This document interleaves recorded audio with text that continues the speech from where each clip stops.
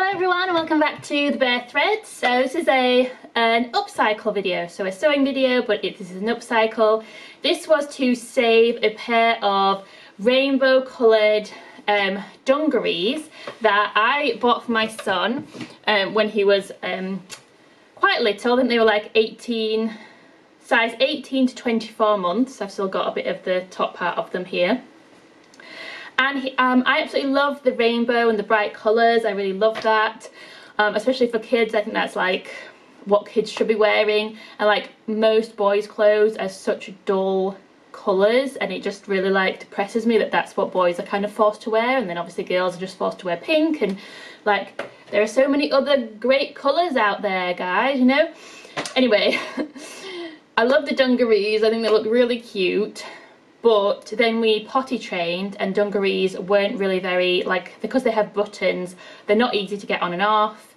For him, he wouldn't have been able to get out of them, so it would have made potty training a lot harder. So he just didn't get very much wear out of them. And then he rediscovered them recently and was like forcing himself into them. They're too small for him now. I mean, he is 4 and they were size 18 to 24 months, and he's not a huge kid, but like he is too big for them now. So they were going to have to go, and then I felt bad and he felt bad, and I wanted to try and rescue them at least in some way. So I have turned them into a cute little pair of trousers. So basically I've just kept the trousers of the original dungarees, so these are like the original cuffs. I haven't changed the legs at all. Obviously I've chopped the top off of the dungarees. I basically chopped it at the highest point that I could to keep as much of the fabric that I could. So I've just chopped it here where it started to taper in for the like bib part of the dungarees. And then I folded that over at the top to make a waistband. I wasn't entirely sure how I was going to do it. I knew I needed to add elastic, so my idea at first was to just create a waistband, a separate piece, sew that on and create that into a channel to feed the elastic in.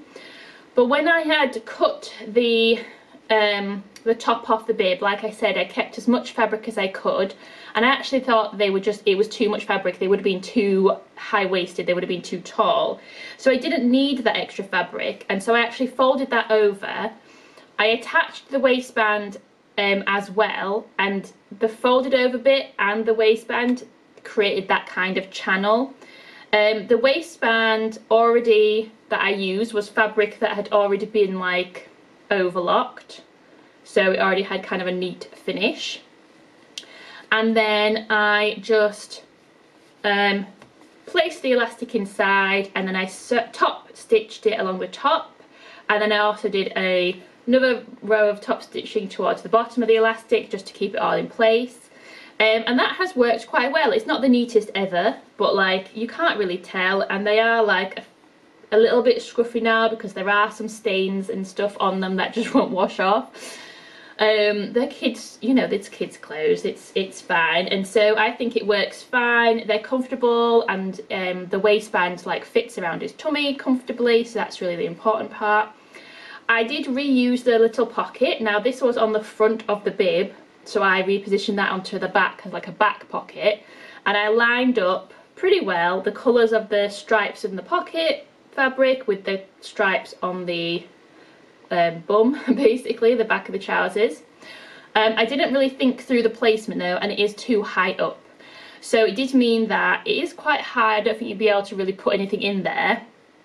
It'd be a little bit awkward to do that, but also it meant that when I was top stitching to kind of sew down the elastic in the waistband, I couldn't at this point, otherwise I would have sewn through the pocket because I'd already attached the pocket. So I should have either moved the pocket down. That might have looked a bit weird though, because then the colours wouldn't have lined up nicely, or I should have just done the waistband first and then added on the pocket, but then that might have been a bit awkward. I don't know, it just didn't quite work. I didn't really have like a clear plan. I was just kind of making it up as I went along. But it worked well enough to get a pair of wearable trousers out of the dungarees. They are probably a little bit on the short side for him now. That was one of the problems with the dungarees, but it doesn't matter so much when they're trousers because they'll just come up short and he'll just be wearing socks.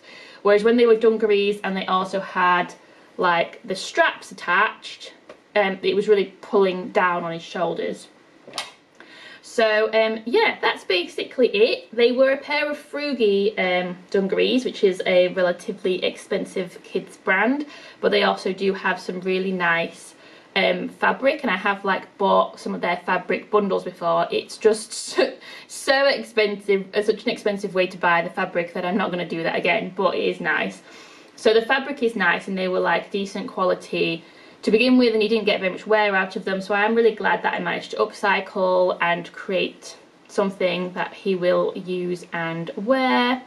And I do love the bright colours, especially as we're moving into like autumn, winter, when it's just dark and dreary outside. You want like something bright and fun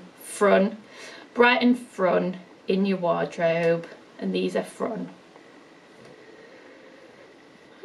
Yeah, so that's it. That's my upcycle of my dungarees to trousers. Let me know what you think in the comments, and do give us a like and a subscribe.